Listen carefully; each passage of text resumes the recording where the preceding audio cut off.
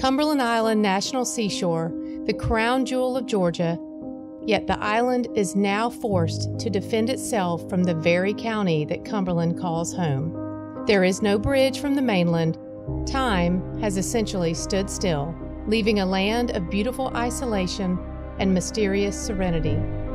Over 60,000 visitors a year come here to hike, camp, and unplug from a digital world. Cumberland Island is beloved by so many, yet is now on the brink of desolation. The National Seashore is owned by all Americans. The world's longest-running loggerhead sea turtle research program takes place on the isolated beaches of Cumberland, while 9,000 acres of wilderness remain in a primeval state. Camden County, Georgia government has submitted an application to the FAA for a license to build a spaceport to launch private commercial rockets directly over the Cumberland Island National Seashore.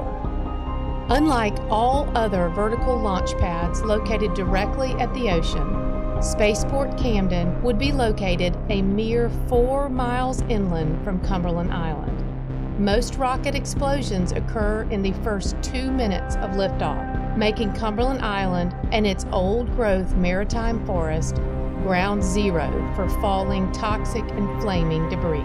The wilderness area, campsites, the Cumberland Island Museum, and the 1893 First African Baptist Church have weathered heat, humidity, and hurricanes, but will they survive a rocket failure from above? The loggerhead sea turtles, along with 6 species of migratory birds and 6 other marine endangered species, call Cumberland Island home. The world has declared the ecosystems of Cumberland Island unique enough to carry the titles of United Nations International Biosphere Reserve and an important bird area by the Audubon Society.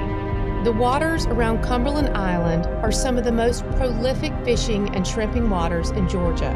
All fishing, shrimping, and private marine vessels will be banned from entering public waters during rocket tests, launches, and landing operations at Spaceport Camden. Cumberland Island National Seashore was once saved for the benefit of all Americans.